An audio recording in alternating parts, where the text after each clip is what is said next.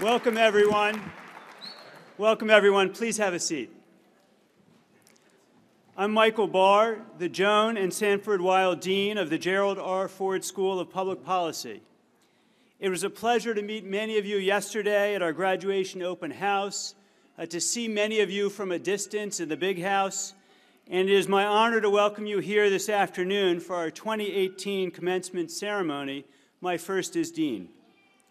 I'll begin by briefly introducing the members of the platform party, with more to say about each of our speakers later. With me on stage is our keynote commencement speaker, innovator, activist, philanthropist, the distinguished David Bonnet.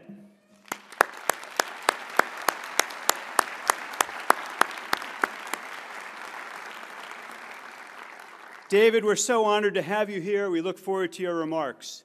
We're honored, too, to be joined by one of the University of Michigan longtime leaders, Vice President for Student Life, Royster Harper. Royster, thank you so much for being here.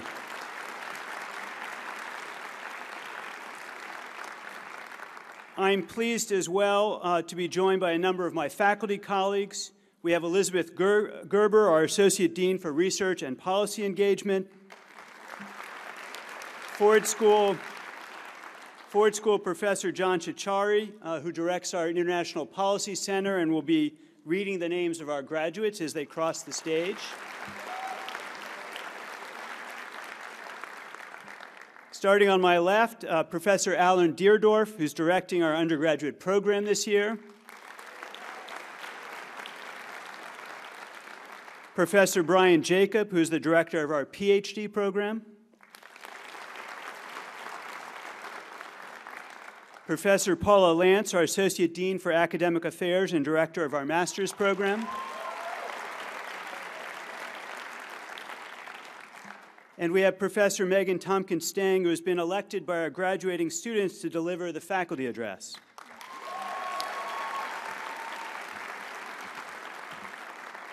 We also have with us two wonderful students elected by their classmates to provide the student commencement addresses. Our soon-to-be Ford School MPP graduate, Juan Jaimes Costilla,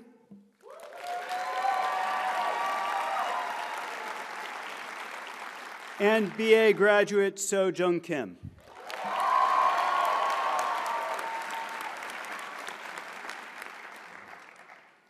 We are gathered this evening to recognize and celebrate the accomplishments of 193 truly outstanding students.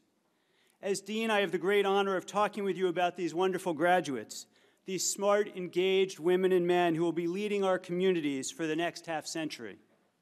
I'm so glad that your sons and daughters, your friends, your colleagues are graduating from a school of public policy now, at this point in our history. We all know that these are challenging times for our nation and for our world. We see fractious, debased political discourse all around us. We see gridlock and partisanship in our nation's capital. We see an increasing mistrust in institutions and leaders. We see loud challenges to evidence, to facts, to expertise.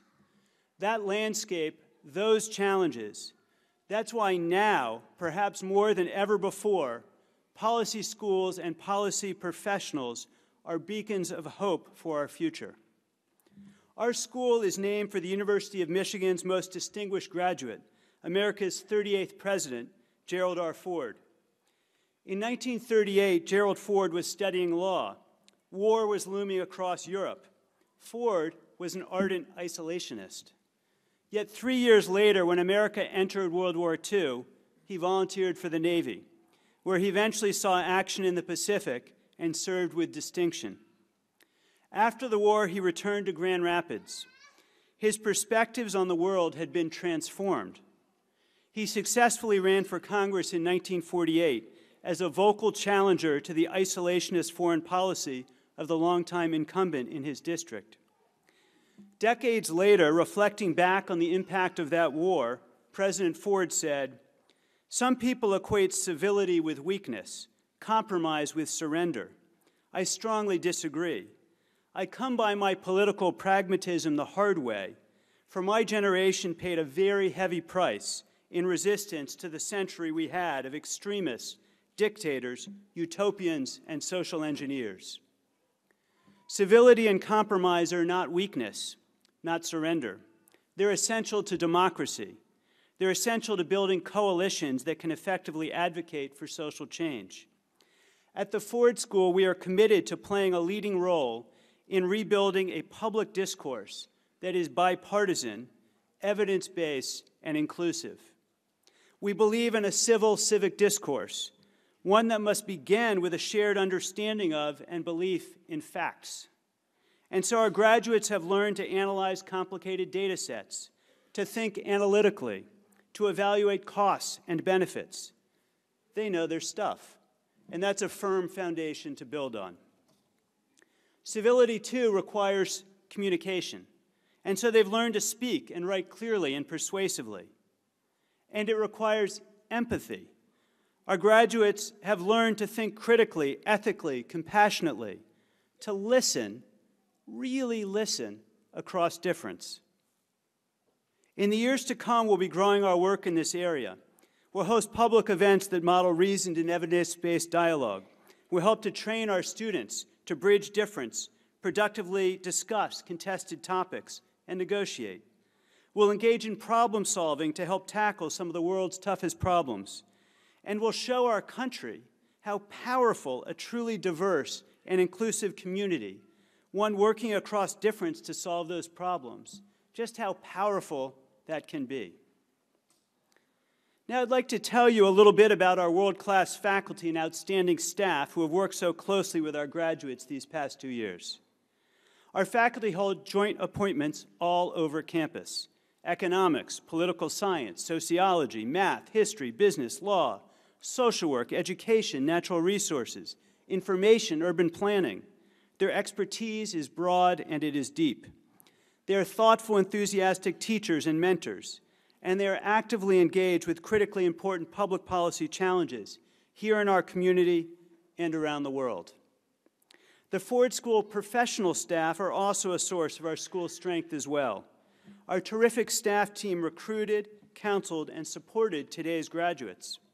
Let me please ask all Ford School faculty and staff to stand.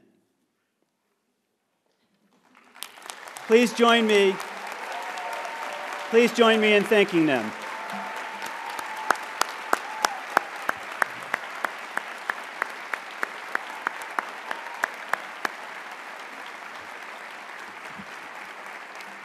What an amazing group. What an amazing group. There are others in this room that I want to acknowledge that deserve thanks and recognition. That's all of you. Our audience includes over 800 family members and friends, along with some 400 others who are tuned in to our live web stream. You've raised these students. You've nurtured them, counseled them, and consoled them. Our students would not be here without you. Graduates, please take this chance to thank your loved ones for their support over all these years.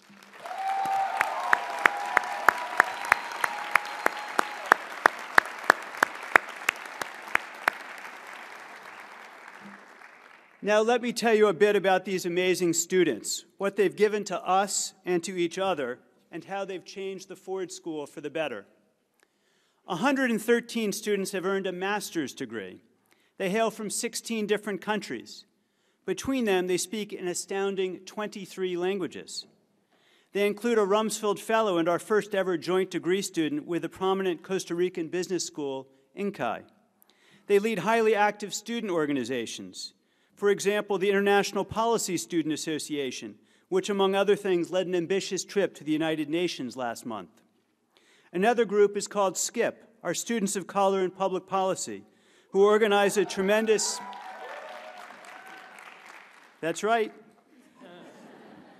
who organized a tremendous set of high-profile events this past year and helped the school celebrate Black History Month. Cohorts of students often end up describing themselves as a family. How's this for a family?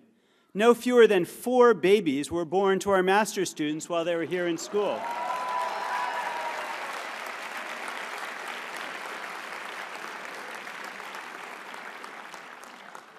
Two married couples are among our graduates.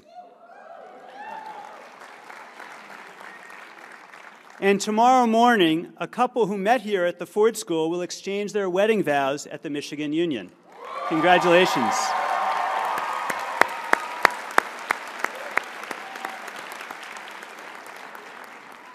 Let me tell you a little bit about the 78 students who have earned a Bachelor's of Arts in Public Policy. Asked recently to reflect on our BA graduates, a staff member sighed and said simply, "I love them."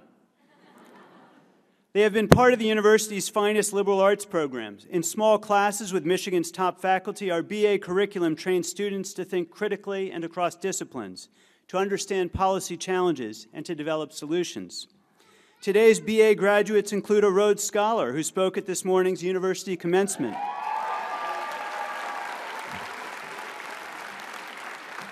And let me tell you, she did a wonderful job. 17 Phi Beta Kappas and 21 Angel Scholars.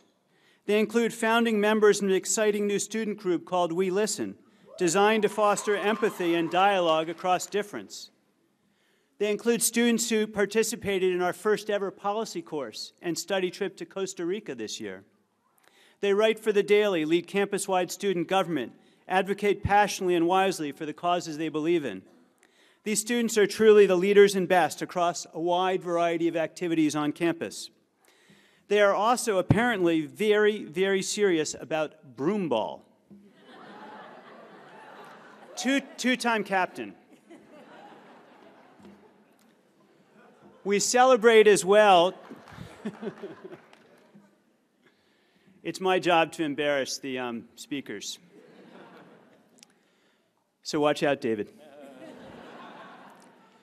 We celebrate as well 2 students who have earned a PhD in public policy and economics, an innovative program for students who want to pursue research careers in social science disciplines and who see themselves as deeply committed to the study and improvement of public policy. Taken together, the classes of 2018 are serious students, hard workers, dedicated leaders. Nearly all of these students entered the Ford School just before the 2016 election. In the wake of that election, we've seen political divides widen and xenophobia and racism increasingly emerge. It's been a challenging couple of years on campus in many ways, and perhaps especially for a community such as ours that is so engaged in civic life and in politics. That is why our work is so urgent. That is why the graduates before you are so essential. That is why we must redouble our efforts to become a beacon for diversity and inclusion, for a civil civic discourse, for tackling the world's problems together. Last month, we hosted an inspirational speaker, Kumi Naidoo. He was the leader of Greenpeace International, and later this summer is going to become the next president of Amnesty International. Kumi told a story from back in 2004 when he was working with a global call to action against poverty, trying to construct a broad-based grassroots coalition for change. 2 of his key constituencies in that effort were the women's movement and the faith-based movement. 2 groups committed to social justice, but divided over the issue of abortion. Kumi worked with them until they could find a solution. The 2 groups argued and fought until they finally came up with a way forward. The phrase, "The global call to action against poverty is committed to reproductive health." That statement was less than what the women's movement wanted. It was more than what the religious community wanted. But both of them could live with that compromise in order to work together on poverty. And both of them felt, at the end of the day, that the other group had been heard. Kumi said, "I think it's about managing difference and respecting the difference. The challenge of a coalition is whether we can bring people together across those differences, where we focus on the things that we agree on." Kumi paused, and then he went on to say, "And always, there are many more things that we agree on than we disagree on." I've known Kumi a very long time, since he fled the apartheid regime in South Africa in 1987. We've been friends since graduate school. We were housemates together. I'd say that we sat in a graduation hall like this one, just like you are doing today, but neither of us managed to make it to our commencement ceremonies.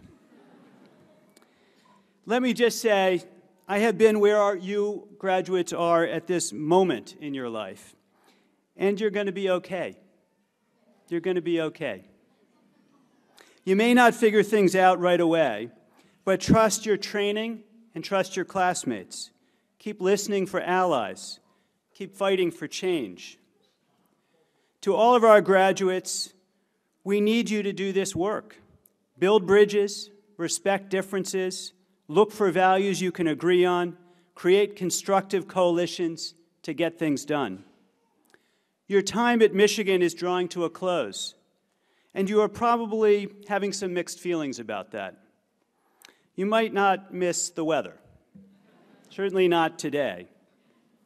And surely you're looking ahead, commencing, excited for new challenges and new cities. But I know you'll miss a lot of things from your days in Ann Arbor. At the very least, Dominic's, Rick's, Charlie's, Diego's dog, Sophie, Saskia's sugar cookies, our unofficial Mr. Congeniality, Mr. U. You'll miss the free food that appears throughout the academic year. Maybe you'll miss our pop-up food trucks, smoking out the law school, donuts and coffee. Of course, most of all, you'll miss each other. Next year, your friends and classmates may not be close by, but I promise you that the ties you've made here, ties forged in dialogue and hard work, as well as in fun, will endure and will help sustain and propel you. Graduates, we are proud of you, and we're all going to miss you. Congratulations and best wishes to the classes of 2018. Go Blue.